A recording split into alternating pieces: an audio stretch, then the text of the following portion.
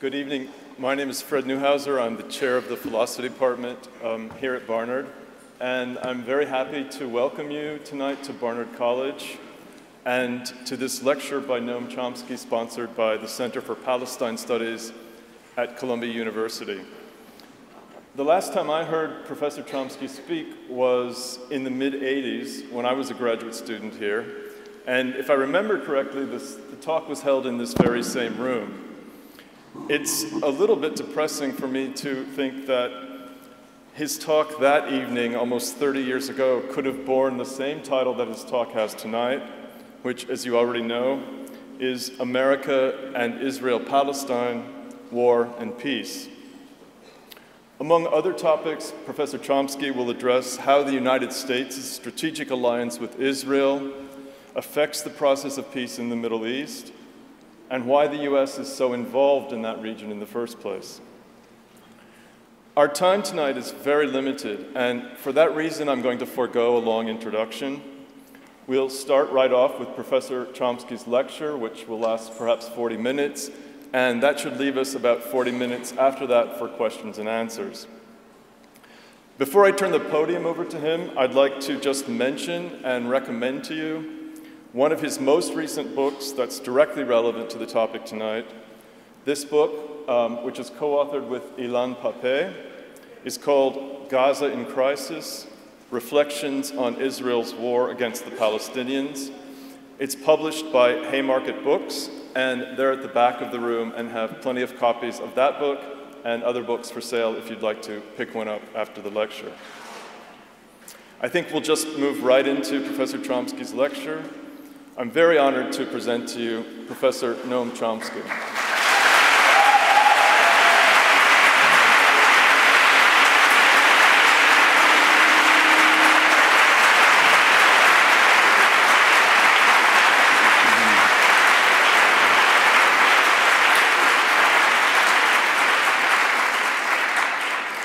Actually, I didn't pick the title for that book. If I had, I would have called it the U.S. War Against the Palestinians, which I think is more significant, certainly for us. Well, a good place to start this discussion is a useful concept that I'll borrow from a young British diplomatic historian, Mark Curtis, in his important and I might add, therefore, neglected works on post-World War II British crimes, of which there are many. He makes a distinction between people and what he calls unpeople.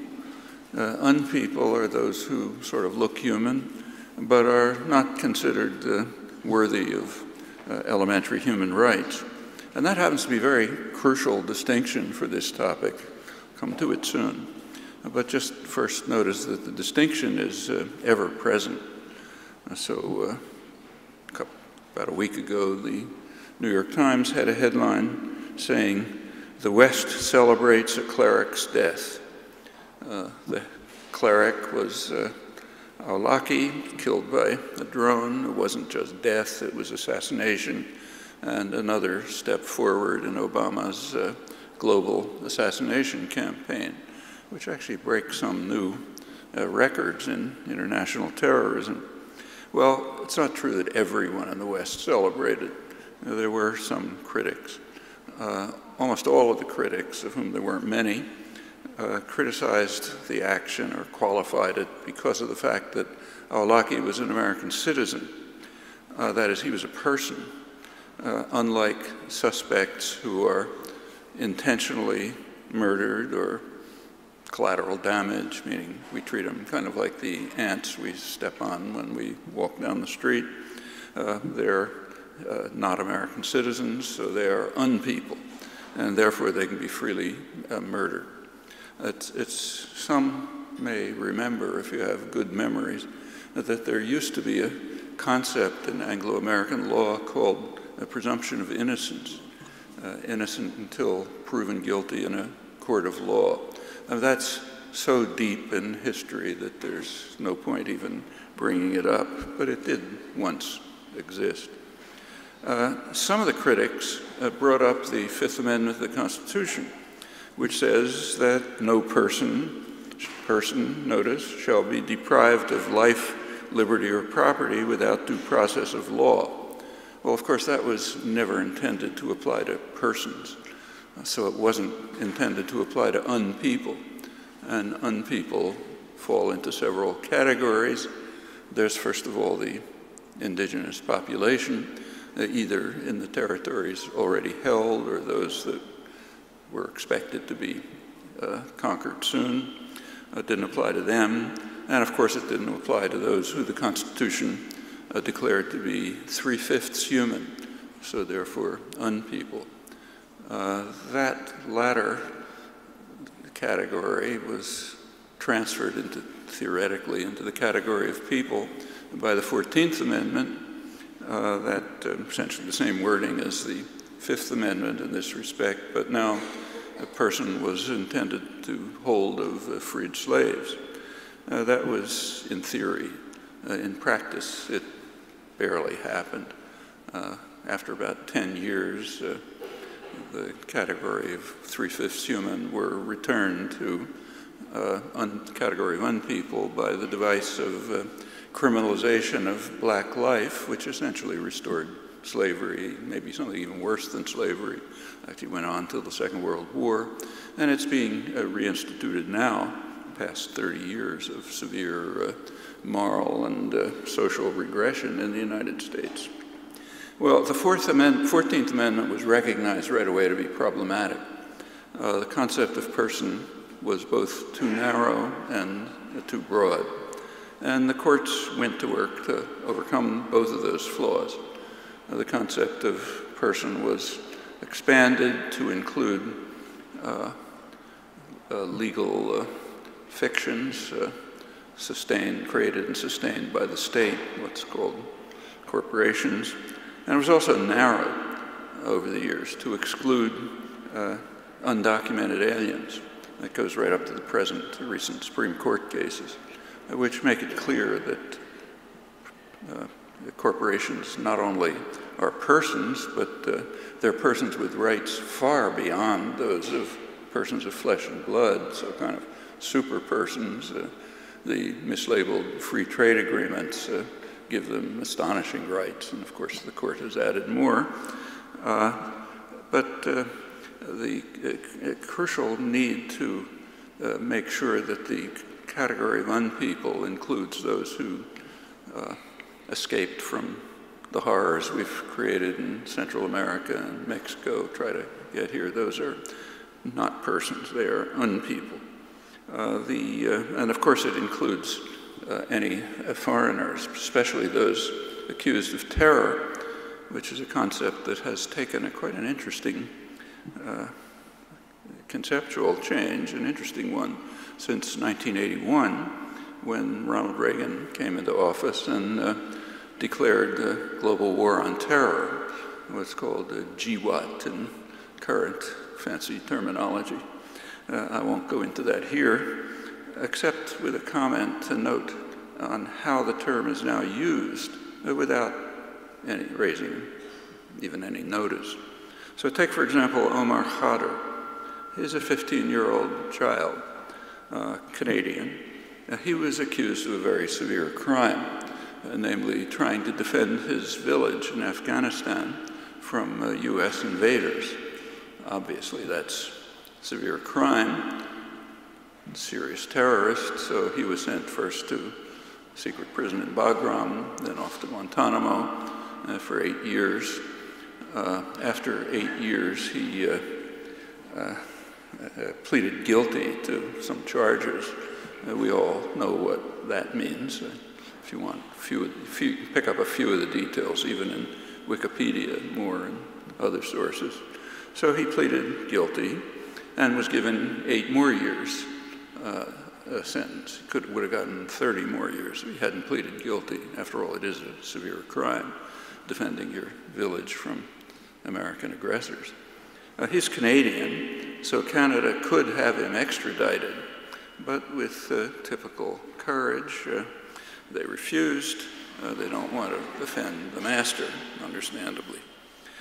Well, the crime of resisting aggression, it's not a new category of terrorism. There may be some of you old enough to remember the slogan, terror against terror, which was used by the Gestapo and which we've taken over. None of this arouses any interest because all of these victims belong to the category of unpeople. Well, that, coming back to our topic now, the concept of unpeople is central to tonight's topic. Israeli Jews are people. Palestinians are unpeople. And a lot follows from that. There's clear illustrations constantly. So here's a clipping, if I remembered to bring it, from the New York Times. Front page story, Wednesday, October 12th. The lead story is deal with Hamas will free Israeli held since 2006. It's Gilad Shalit.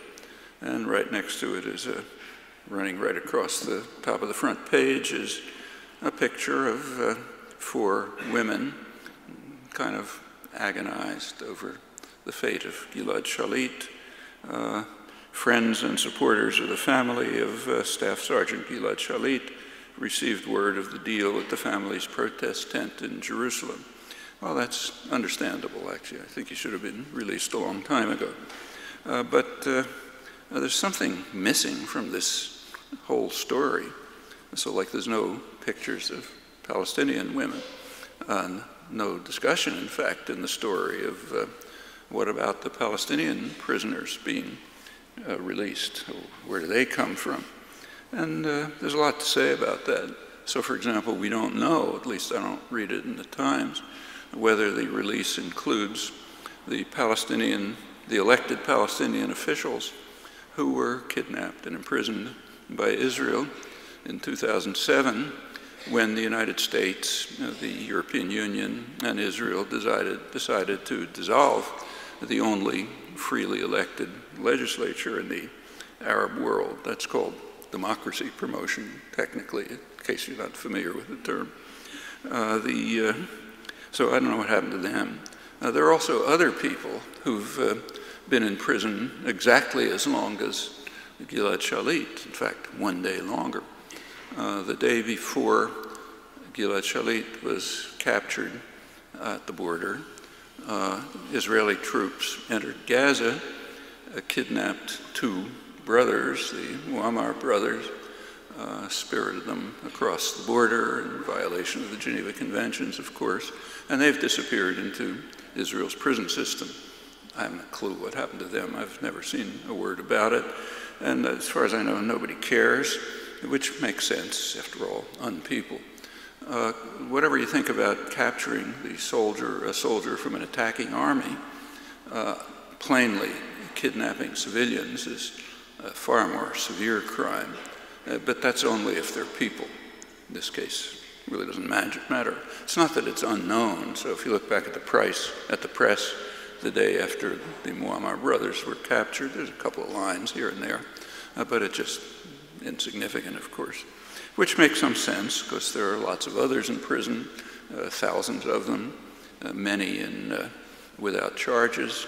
There's also, in addition to this, the secret prison system, like Facility 1391, if you want to look it up on the internet, secret prison, which means, of course, a torture chamber in Israel, which actually was reported pretty well in Israel when it was discovered, also reported in England and in Europe, but I haven't seen a word about it here, at least anywhere that anybody's likely to look. I've written about it, and a couple of others. All of this is, these are all unpeople, so naturally nobody cares. In fact, the racism is so profound that it's kind of like the air we breathe. We're unaware of it, just pervades everything.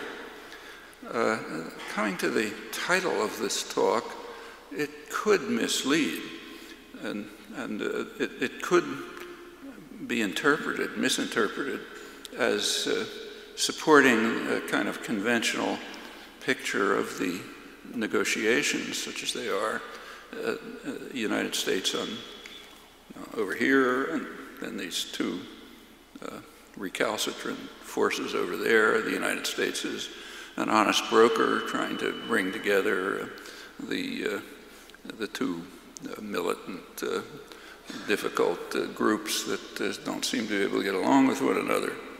That is the standard version, but it's totally false.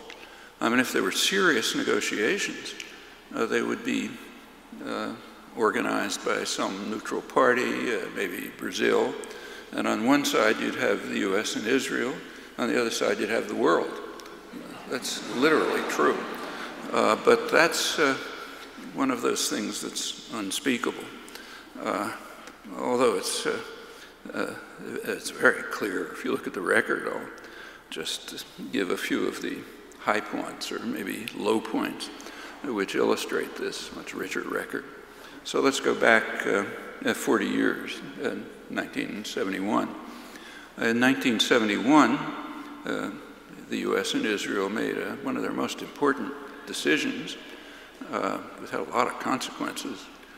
Egypt offered Israel a full peace treaty in return for withdrawal from the territories, and all Sadat cared about was Egyptian territory, the Sinai. At that time, Israel was beginning to implement major plans for settlement in the Egyptian Sinai. It was going to be a new city, Yamit, supposedly 1 million people, Jewish, of course, settlements, kibbutzim, others. They were driving thousands of peasants, Bedouin, into the desert, destroying towns, mosques, cemeteries, on and on. And they had a choice. Incidentally, this offer by Sadat said absolutely nothing about the Palestinians. He also regarded them as unpeople. And so there was a few phrases about refugees, which didn't mean anything, but nothing about Palestinian rights. Israel considered the offer and decided to reject it, saying they would not retreat to the 67 borders, the internationally recognized border. Jordan made a similar proposal shortly after. I don't think that one was even answered. The crucial question always is, what's the master going to do? And in fact, if you go to Washington, there was an internal debate over it. There was a split in the government. William Rogers, Secretary of State, and the State Department were apparently in favor of accepting Sadat's offer. Incidentally, we don't have a good documentary record from this period, so it has to be kind of pieced together. But so it looks as though Rogers was in favor of it. It was pretty much like his own proposals. Henry Kissinger at the time was trying hard to displace, he was National Security Advisor, to displace the State Department. I think the State Department was his biggest enemy in the world. I mean, way down below somewhere was Russia and somebody else. But if the State Department said it was raining, he would tell Nixon the sun's shining. And this went on until he finally kicked out Rogers and took over. Well, since Rogers was in favor of it, Kissinger was, of course, against it. And he explains it. If you read his memoirs, he says he was in favor of what he calls stalemate, meaning no negotiations, just force. And it's kind of understandable to a person who believes in nothing but force, what's called a realist in international relations theory. It looked as though Israel had all the force. If you read the internal record from Israel at the time, which is quite interesting, the line was, Arabs don't know which end of the gun to hold, we can do anything we like, so why bother? So Kissinger went along with the Israeli rejection and rejection of the Jordanian proposal, which turned out to be quite significant. Sadat kept trying to convince the US to accept his offer to become basically a satellite. He kicked out the Russians, did everything he could, made it very clear that if Israel continues to build in the Sinai, there'd be war. Yamit was the name of the town, Yamit, the city, in fact, Yamit means war, he said. And nobody paid any attention. You know, Arabs don't know which end of the gun to hold. Then came the 1973 war. Turned out they did know which end of the gun to hold. In fact, it was a very close thing for Israel. They barely survived. It was last-minute shipments of arms kind of saved them. And they understood this is a problem. Kissinger understood, too. He does understand force. I don't know if he understands anything else. But he recognized that Arabs just can't be disregarded. Then starts the famous shuttle diplomacy, leading to a Nobel Prize for Peace. And finally, in 1979, 78, 79, the Camp David agreements, in which, in effect, the US and Israel accepted Sadat's 1971 offer, except that they accepted it in, from their point of view, a harsher form, because by the 70s, the issue of Palestinian national rights had kind of entered, international agenda. So they were at least compelled to make some gestures towards Palestinian national rights. This is regarded as a diplomatic triumph in American diplomatic history, great triumph of Carter and Kissinger.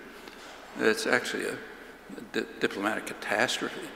By refusing to accept peace when it was offered, they opened the way to a very significant war, which incidentally came pretty close to being a nuclear war, but it's barely managed to escape and finally accepted what they'd rejected in 1971, though in a harsher form.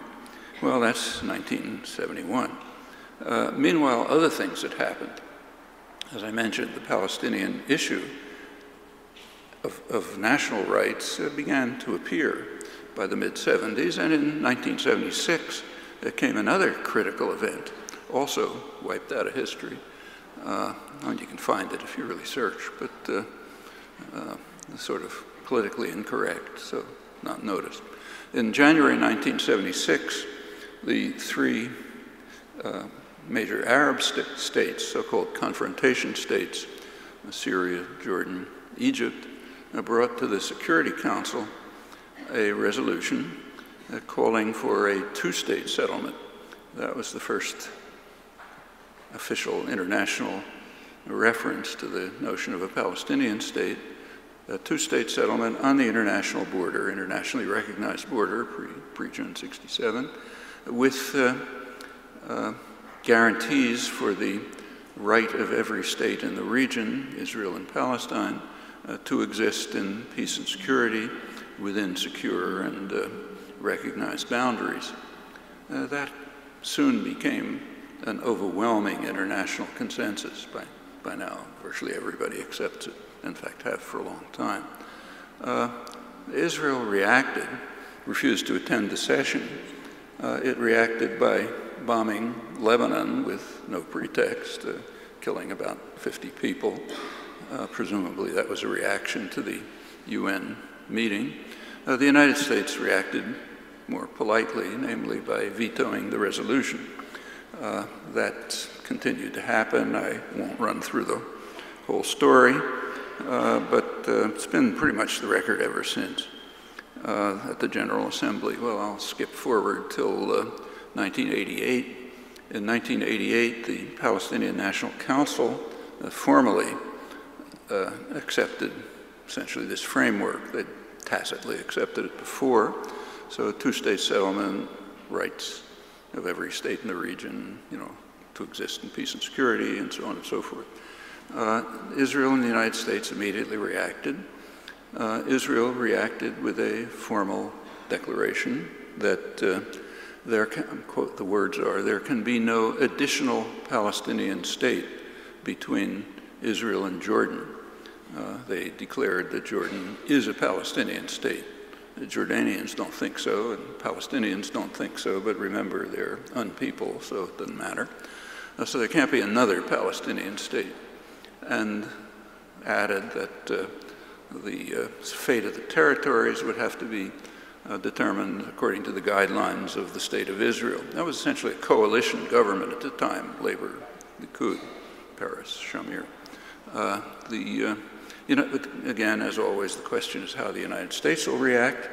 And the United States reacted at once in what's called the Baker Plan, December 1988, I guess, 89. The Baker Plan essentially just repeated the Israeli formal declaration. So no additional Palestinian state between Jordan and Israel, and fate of the territories settled according to the guidelines of the State of Israel. Well, a little bit later came the famous Oslo agreements, a couple of years later. The Oslo agreements were heralded as a fabulous breakthrough in the struggle for peace. Rabin and Arafat met on the White House lawn with Clinton holding him under his arms, and sort of Rabin reluctantly shook hands, looking the other direction, and they issued a Declaration of Principles. If you read the Declaration of Principles, it's very short, about 2 pages, you can see exactly what it meant. It was a total capitulation, 100%. The Declaration of Principles states that the final outcome of negotiations will be based on UN 242. Now, anyone who knows anything about this story knows that UN 242 says nothing about the Palestinians, except refugees. So if that's the final outcome, Palestinians have given up. And that was understood. Ed Said criticized it. I criticized it, a couple of other people. The most important was Haider al-Shafi. He was the conservative nationalist, who's probably the most respected person in the territories. And he had, in fact, been heading the negotiations team within the Madrid framework. He rejected it right away. In fact, he refused even to attend the Day of Awe on the White House lawn, and for very simple reasons. Exactly what I said. He says this just gives up any hope of national self-determination. And furthermore, he added and stressed, it says nothing about continuing settlement. If Israel continues its settlement programs, then game's over. So he refused to attend. He's a person of principle, one reason he was so respected. But there was a lot of unfortunate euphoria about it. Well, meanwhile, the settlements continued right through the 90s. You look at the pace of settlement under Clinton, steady increase, peaked actually in the year 2000 with a sharp increase. Also, the US and Israel put into operation at that time a very significant program.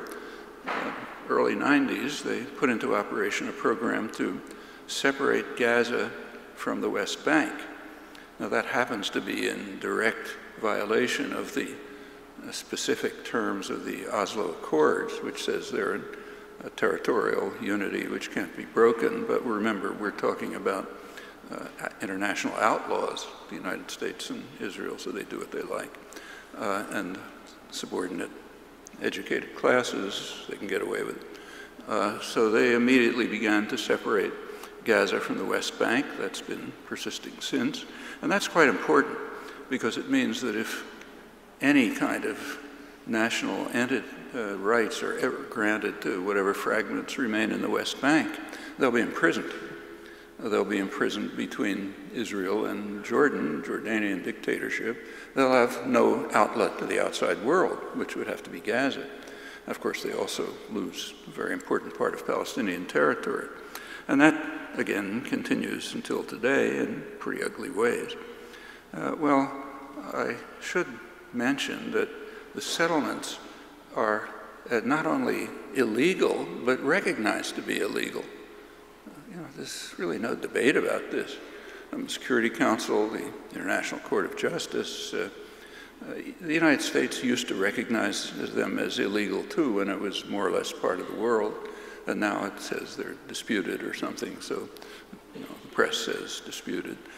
Israel recognized that they were illegal right away.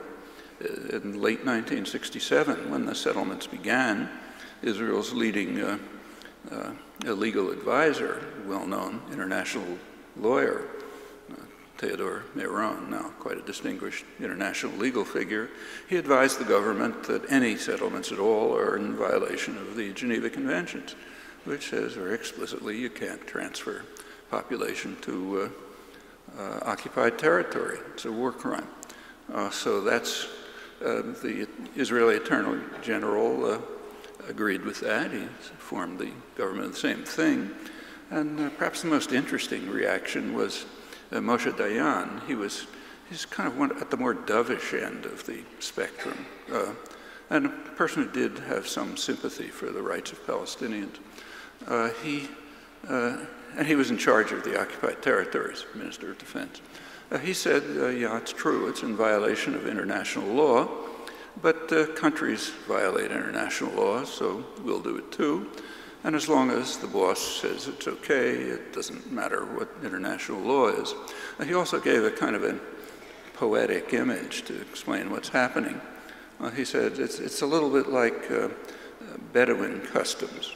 I mean, a Bedouin will kidnap some young girl and rape her and force her to marry him, and ultimately she'll kind of accept it, and maybe she'll even think it's a great thing. And that's what will happen with the Palestinians. He added, we'll inform the Palestinians that we have nothing for you. You shall live like dogs, and whoever wants to leave can leave, and we'll see where this leads.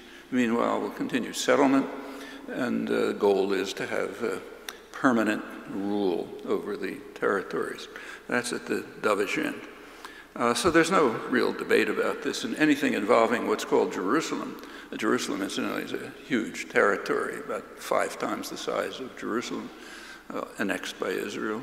Anything involving Jerusalem is doubly illegal, because it's in violation of specific Security Council resolutions relating to Jerusalem. In fact, some of those were even signed on to by the United States in the early days when it was still part of the world. I won't go through the rest of the record, just to say that there's been one interesting break in the record of total rejectionism on the part of the US and Israel. That was in December 2000, Clinton's last month in office. Clinton recognized that the proposals in the failed Camp David agreements couldn't be accepted by any Palestinian, any Arab, and he therefore gave a different, presented a different framework. It was called his parameters. They were kind of vague, but more forthcoming. He then made a speech saying both Israel and the Palestinians accepted the parameters, both sides had reservations. And they met in Taba, Egypt, both sides, in January 2001, and tried to hash out their differences. And we actually have a good record of this, a lot of it in English, a lot more in Hebrew. And they basically converged. They were getting pretty close. In fact, in their last press conference, both sides said that with a little more time, they might settle everything. Well, the negotiations were broken off at that time by Israel, Prime Minister Barak, and since then there's been no formal negotiations. Well, that tells us something. It tells us that if an American president is just willing to let diplomacy proceed, it might actually implement the international consensus, which I'll stress again is almost exceptionless. Well, this continued. A couple of years later, the quartet was formed, US, Europe, Russia, and the UN, and they issued what's called a roadmap. It's called Bush's roadmap, which everyone is supposed to live up to. Hamas is constantly denounced because it doesn't accept the roadmap. Less noticed is that Israel immediately rejected the roadmap. It formally accepted it, but added 14 reservations, which, when you read them, completely eliminate its content. Now, this was kept pretty quiet. It came out in public, apart from activists, for the first time in Jimmy Carter's book, the famous book about peace and apartheid. Now, the book was